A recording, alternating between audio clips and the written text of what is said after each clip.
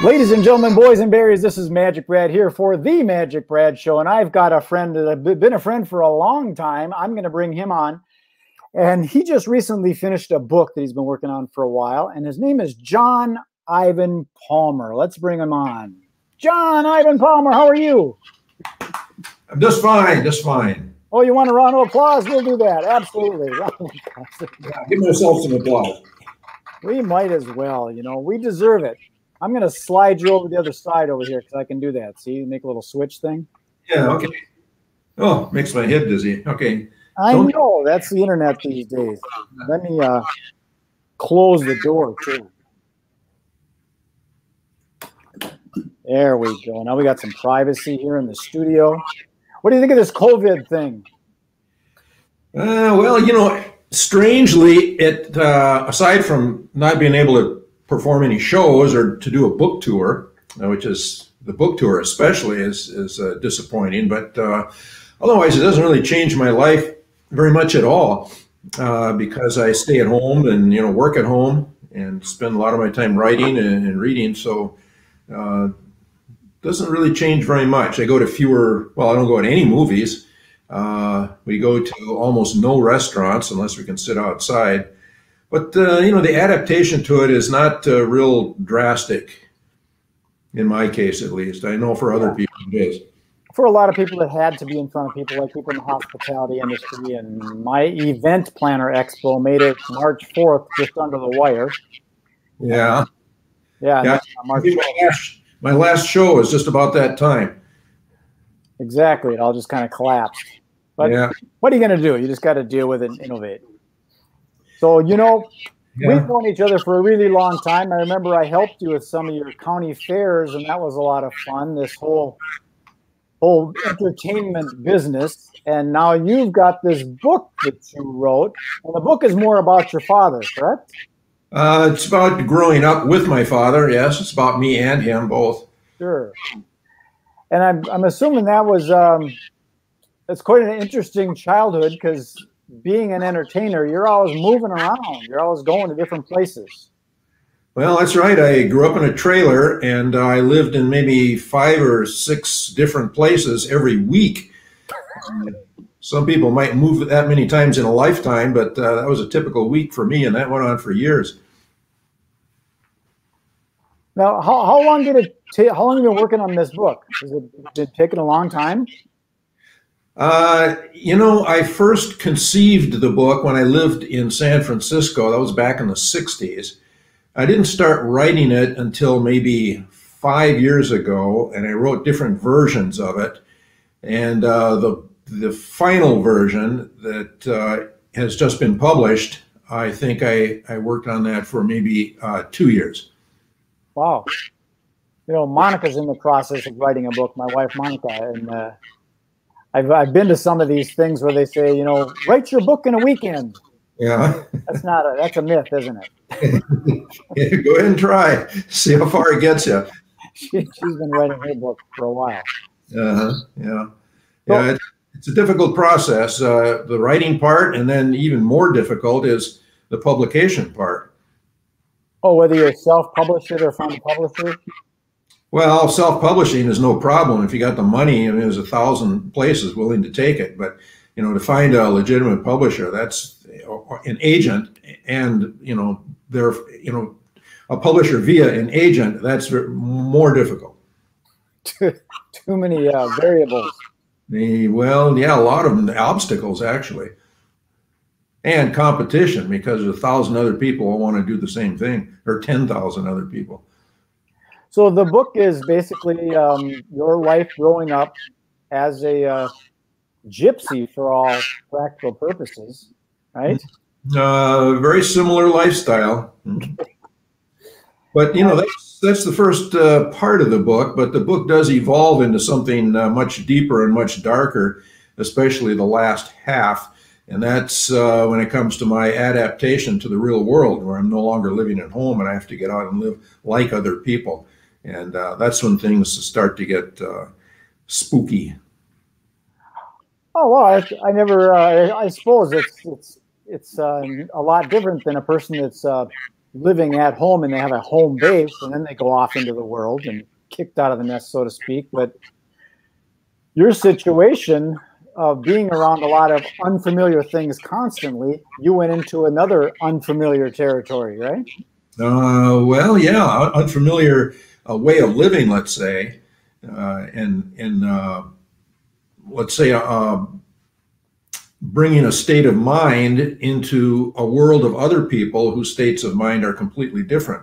So it took a very, very long time for me to interface with that, and I'm still working on it to some degree of success. You know, when I was a kid, there was a local carnival that I went and worked at for a couple of weeks. And the carnies, the way that they treat people, they're always playing jokes on them and having them do certain things like, hey, there's a quarter down there. Oh, you're stepping on it. And they had me dancing around. There was no freaking quarter, but they're just jacking around with you. Did you get a lot of like that kind of stuff as a kid with all the other entertainers playing around? You know, carnies don't do that among other carnies. Okay, so the joke's on me then, right? Entertainers don't do that among other entertainers, generally speaking. Although there are some exceptions, including yourself, Mr. Goodham. I know you've pulled a few fast ones on me, which I've always appreciated. But yeah, you tend to do it on people who are unawares because you want to kind of trap people. It gives you a sense of power that you really don't have, but it gives you the illusion of it. Okay, so you were part of the family of traveling entertainers, so. Right, right. And very few children travel that way because it's hard to raise children on the road like that, especially if there's more than one. I was an only child, so it was a little bit easier. And my family had to bring me along because my mother was in the act, so there was no real place to put me except to bring me along and stick me in the dressing room and tell me to be quiet. It's definitely a different world because I know you had hooked me up with Jose Cole's International Circus as the ringmaster for a couple of weeks. Sure. And that was an experience in and of itself, being with a bunch of Spanish-speaking humans, and I didn't know what the heck to do. And then we're going to these teeny little towns that there's a population 300, so there's nothing to do. Right. Yeah, I remember he was known as Cole. He actually pronounced the last E on his name. He was just known as Jose. Our man is Cole. Didn't even use the first name. It was just Cole. And he was a hand balancer and was famous for standing on one finger. And we did many, many shows with him. And he was a big idol of mine. I always liked hand balancers because they were doing something that was difficult to do, and they were doing defying gravity in a delicate way and winning. Not easy. I always wanted to be a hand balancer, but I never developed the sufficient skill. Well, there's another local guy here that does some of that. Craig Carlson, he does some hand balancing. Yes, Craig. So when you got out into the real world, so to speak, where were you living? Where did you go? Well, I was in high school. At that time, my parents were getting divorced, and custody was going back and forth between my mother and my father. Both of them were living a transient life, so we were all still as transient as we ever were, except all three of us separately. So I spent a lot of my time while my father was out of town. If I was in his custody, I'd be living in a sleeping room or a hotel or something.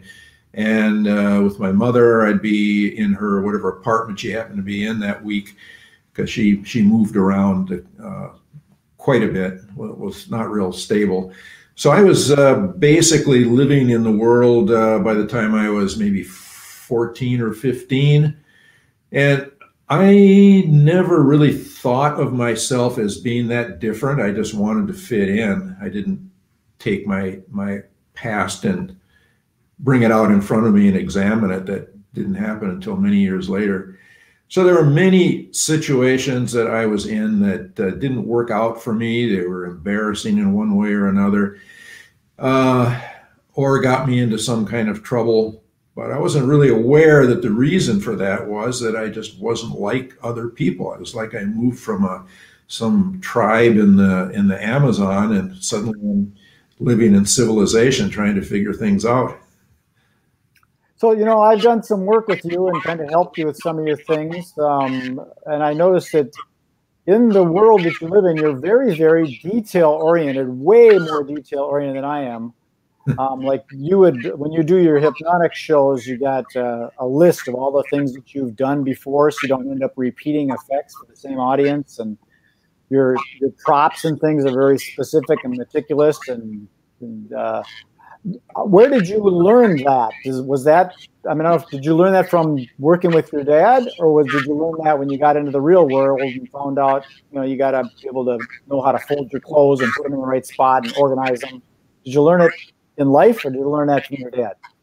I guess mostly I learned it from hard experience, that if you don't do that, you're going to run into trouble on stage, and there's nothing you can do at that point. You can't go back and start over again.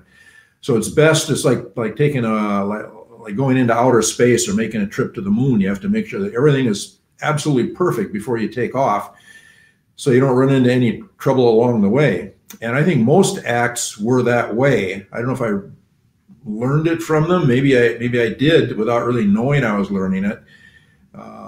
But certainly acts were very, very particular about their props. That's why there was this taboo against having anything to do with anybody else's props. You don't look at them, you don't touch them, you don't move them. You just keep your distance, and they are taboo.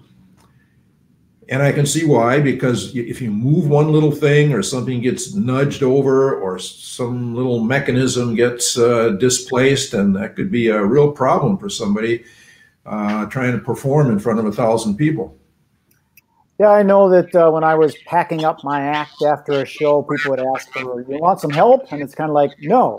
Yeah, there's a place for everything, and everything has its place. I'll take care of it. So just, yeah, I get that too. Yeah, and I never wanted anybody to help me. I'd rather make several trips and make sure it's all done right.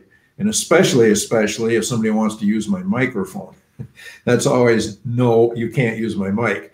In fact, I even tell people in advance, because I always use my own sound system, knowing from experience that you can't rely on other people's sound systems.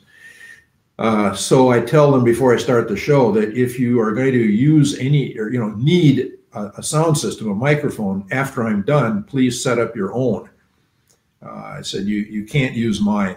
And people take that sometimes not well, but it's a necessity. I mean, you don't go into an operating room and borrow the surgeon's scalpel or anything else. to peel a potato. Right. Just, you keep your hands off and you stay away. Oh, yeah, and then they don't understand that you're supposed to be getting to the next gig, and while they're doing their little drawing or giveaway using your microphone, yeah, your $1,000 or $2,000 microphone. Well, yeah, and also people don't know how to use that kind of equipment. They'll drop it, or they'll set it down, or set it on a table and it'll roll off and hit the floor. I mean, all kinds of things can happen. Exactly. And nobody wishes to reimburse you if you have to buy a whole new system. This is probably a silly question, but do you have a copy of your book present? This is it right here. There we go. There's the book. Master of Deception, John-Ivan Palmer. And there's also a audiobook version too. It looks like you're getting some reflection there. There, that's the audiobook version. That will happen. I'll throw this little thing up here. That's what it's called. It's called Master of Deception. And I'm assuming this is available on Amazon? Yeah, it's in any bookstore, Amazon. Probably the best deal is at a book seller called bookshop.org. And you can get it at a discount, and there's no shipping. So you save a little bit there. But otherwise, you can buy it anywhere books are sold. That is a good deal. Yeah. So is this your first and only book, or you got others planned? No, I did a novel a few years back. It was published by a small press down in Texas. And I've published a lot of smaller things over the years. In fact, quite a few, because I've written for magazines on a regular basis. And Right. some of those things have gotten into Master of Deception. Do you have other books that you've got that you've got planned, or is this, can you retire? This will be done. Oh no, I'm always writing. I got 2 other books. One book is finished. It's called Staged Influence, and they're essays on the nature of mesmeric control, both on and off the stage and in culture. And after that, I'm currently working on a novel called Affiliated Shadows. It's about a number of people who have absolutely no connection with each other, but they cross paths in odd ways. Well, that's good. I don't like to read books myself, but Monica did get the book and she read it. I mean, she'll knock out a book in a day. So it doesn't matter how thick it is, she does it. And then she gave me the summary of it, so I understand a little bit about what the book is. Oh, okay. Our mutual friend David Stahl, I know he got the book and he's very intrigued with it. So if anybody's out there interested, grab yourself a copy of The Master of Deception by John-Ivan Palmer. Jipper, I call you Jipper because John-Ivan Palmer, that's kind of how that got, in case people are wondering why I'm calling you Jipper. Well, I've been trying not to call you Crypto because that's a name that makes sense between you and me. So I won't use the word crypto. Crypto. Well, you know, they got that cryptocurrency going on, and I had to get on my phone, and I got the app just because of the name crypto. Nobody knows what it means except for you and I. Yes, that's right. Well, John-Ivan Palmer, I appreciate you taking the time. If you want to stay on the line, I'm going to put you into the green room and sign this off, and we can have a chat after. But thank you for sharing. Is there anything else any parting thoughts that you might want to share? Yeah, I'd like to see you do the rat, but I know you're not going to do it. So just okay, there we are. Okay, yeah, that's my parting thought. The rat. Okay, John-Ivan, thank you very much. Appreciate it. Okay. Well, there you go, ladies and gentlemen, boys and berries. That was my friend John-Ivan Palmer and his most recent book. He's had some before. He's got some more coming. And I'm assuming if you want to just Google the keyword John-Ivan Palmer, you can find out a lot about this man. He's like a walking encyclopedia. I've always been fascinated by this gentleman. So that's it for today. Peace, love, and happiness. I'm going to beam this up to the universe and propagate it out to the world and let people find it. Thanks for watching. Enjoy the rest of your day. Be well, be safe. Be kind, be nice, and have fun.